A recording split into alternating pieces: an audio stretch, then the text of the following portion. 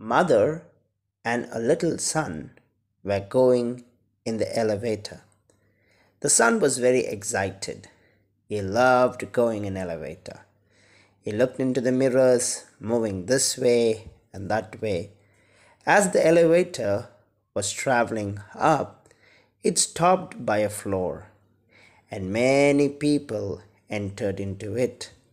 It became crowded shortly. As the elevator was moving forward to the next floor, a woman yelled, "Ah!"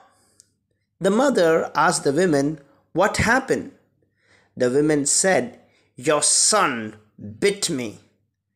So the mother asked the son, "Hey, why did you bite her?" The son said, "She stamped my feet." Well, friends, we travel in this world.